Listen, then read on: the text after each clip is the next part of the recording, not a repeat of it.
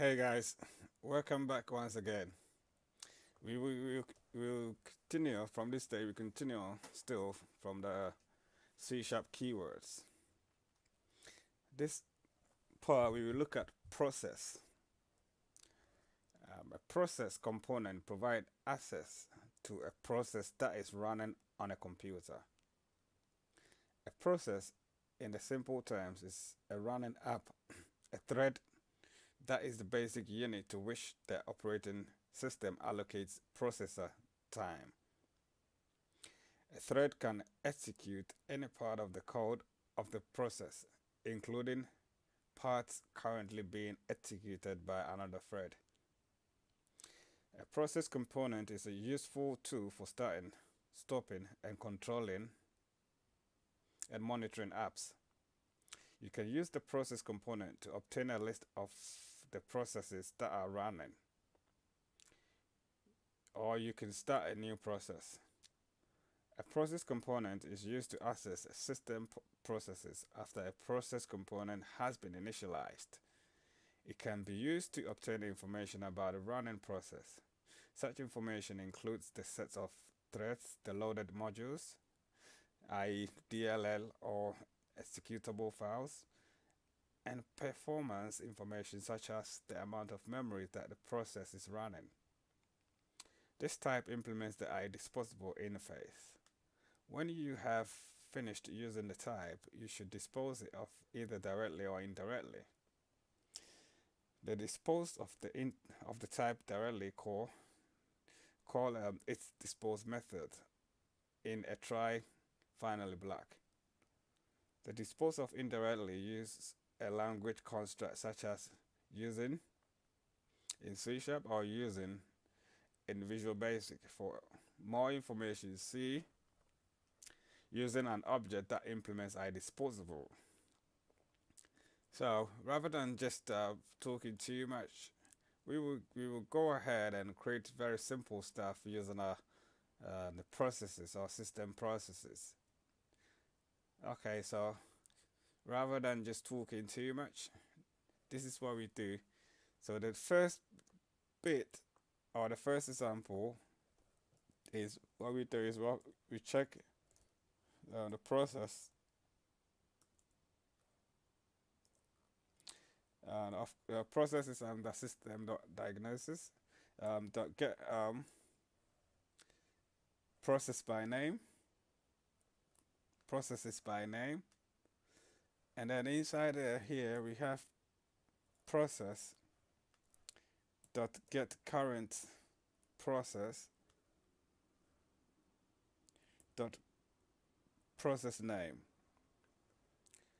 So here what we do is obviously we count it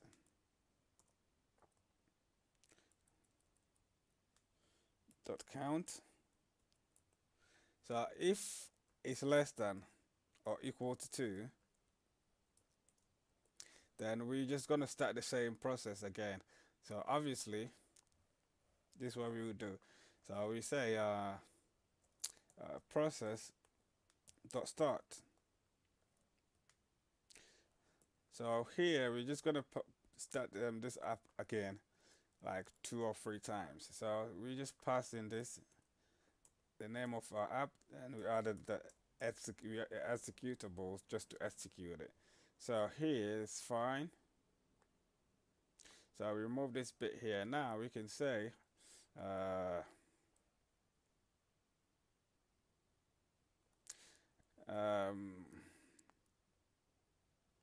new program.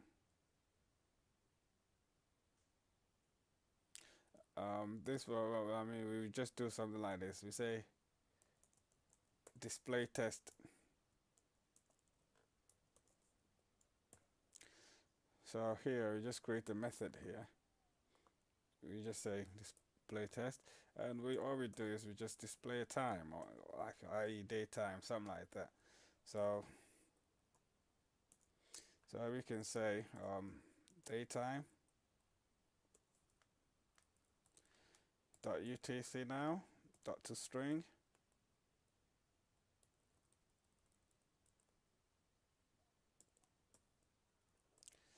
We put a big R.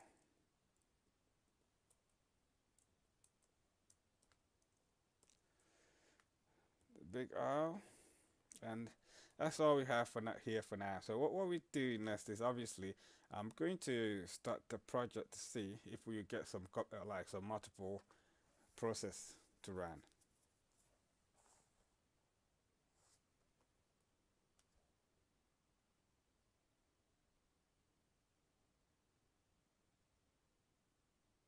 So as you can see, they run and they close. In this case, it will keep on flipping like that. So what I'm gonna do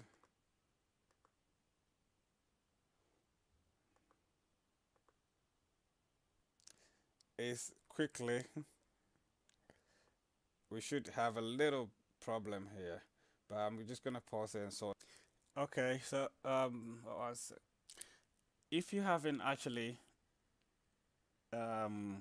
F5 before you do so, make sure you put a read line here before you F5. So now we F5.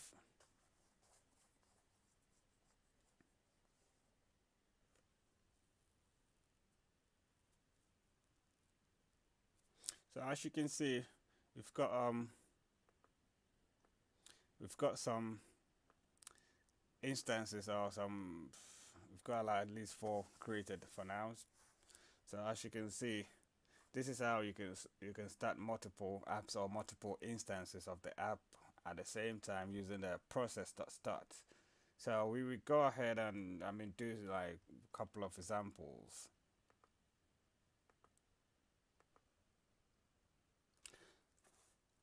Okay, so the next bit of we use the ProcessStartInfo to open a different window or a different process. So just stay tuned. And what I'm gonna do here is just remove this bit and just cancel this bit here, and we add a new method. So here we can say process start info. You just say start info. So we initialize it with we say we just open an Internet Explorer. So I explore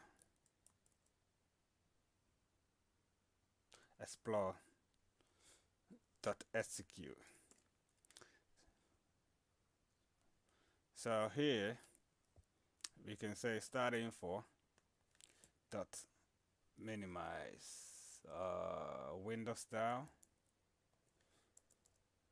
dot Windows style dot minimized. So you can say process dot start, and we can say we'll put in the start info.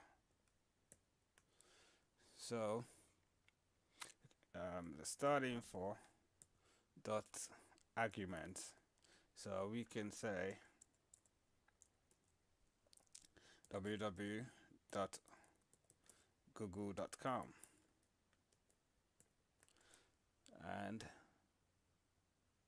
process dot start start info.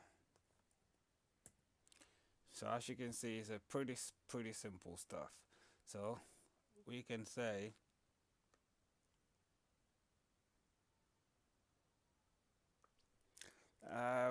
in here we can, okay, so we've already got it. So we can just put a console dot read line here. So just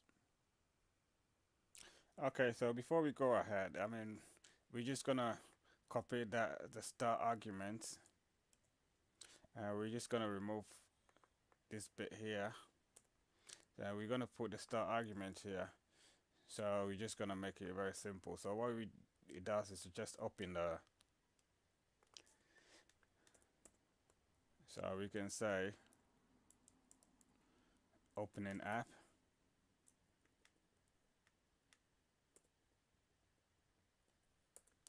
and we can say app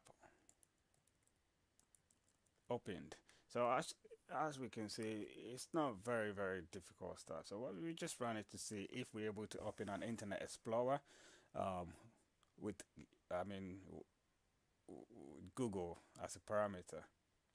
So opening opened. So well, it was pretty quick, but it takes some time, at least a little bit time. So as you can see, we've got the Internet Explorer open with Google as well. So it's not very difficult stuff.